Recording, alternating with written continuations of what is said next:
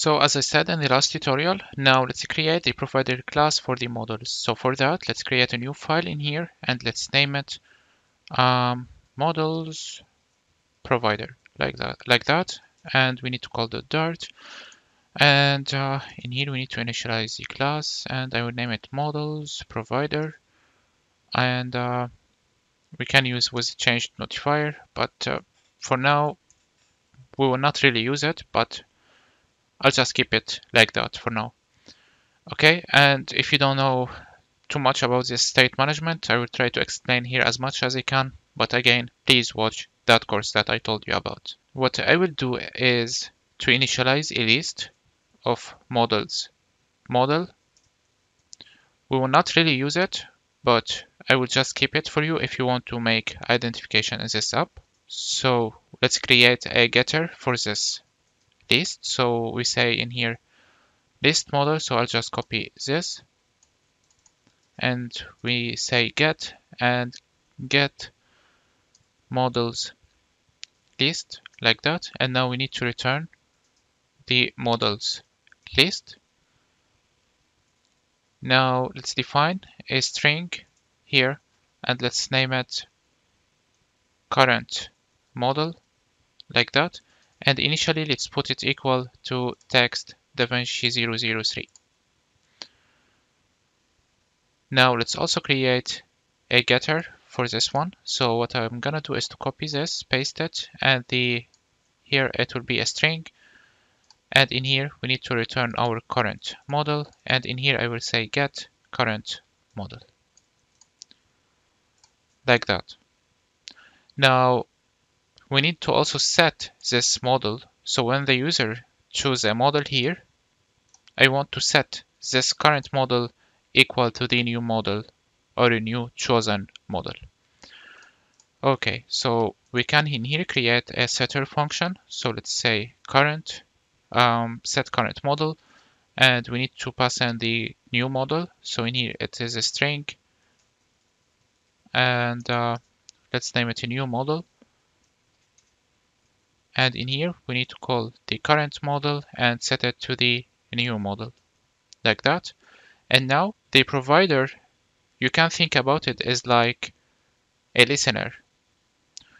So when there is a change, we need to tell the provider to listen to this change. In order to do this, we need to call the notify listener function. And in order to be able to listen to a widget, the provider needs to be a parent of this widget. And our highest parent is the material app, which is the highest widget. It is above of all the widgets that we have. So what can we do exactly is to add our provider above of this widget. So let's wrap it by a widget here, and we can say multi-provider, and in here it takes a provider's argument, and for this provider argument we need to add our model. So in order to add it, we need to define something here called change notifier provider, and they create here, we don't need this, and we can return our models provider. Models provider. Just like that. Okay, so now this provider will be able to listen to all the changes below of the material app. Now let's go back to our models provider. And now I will create function that we will not use. So basically the things that we will use are these. And the list, we will not use it, but I will just keep it so that if you want to fetch this model somewhere else, you can directly get it from this provider. Okay, so I will just create a function now to set this model list. So basically what can we do is to create a future and then list of model, so that this future will yield a list of models model. Now we can name this function get all models, and it will be, we need to add this async keyword, and we need to return something. Okay, so now we can set this model list equal to, if you remember in the API service, we are returning here our list. So we can use this function in here directly. So we can call the API service dot get models like that. And of course, in here, we need to await it. And now we can return our models list. Now, of course, this function, we need to use it. So in the chat screen, we were using it in here, this function. And also, we were using this function in the drop-down button. So in here, instead of using this method, we need to use the provider method. So in order to initialize the provider, we need to initialize it in the build because we will require the context. Of course, you can access the context here also if you are in stateful widget, but you need to create it in a function. But for now, let's just initialize it in here. So final models provider, and then we need to call the provider package. And now we say off. Oops, we need to import this provider package. And now we call off. We need to specify the type. It is models provider. And then we need to give it the context. And now I don't want to listen to it, so we can call false here, and that's it. Now we can call this models provider here, and then we can call this function, the get all models function, okay? That we just initialize it in here. Now restart the application and let's make sure that everything is still working correctly. Okay, everything's still working. Now, if I choose ADA, close it, open it again, we didn't fix this problem yet. The old current model still appearing. So we need to fix this. In order to fix it, let's go back to here. And what can we do is to remove this and make this string nullable. And it won't be a problem because if you check here for the value, it is nullable. Okay, so to start with, in the models provider, we created a function to set the model. And we are using here notify listener.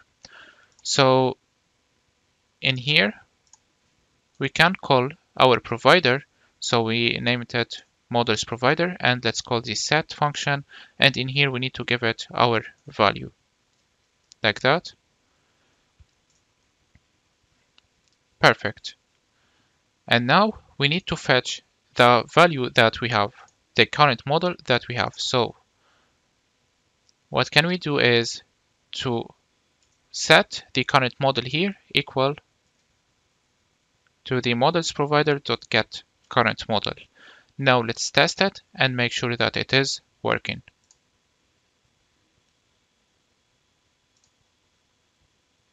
Okay, let's see. Now I will choose ADA, close it, open it again, and now here it is, we have ADA. I will try again. I will choose if DaVinci, open it again, and here it is. Now we have the correct model here.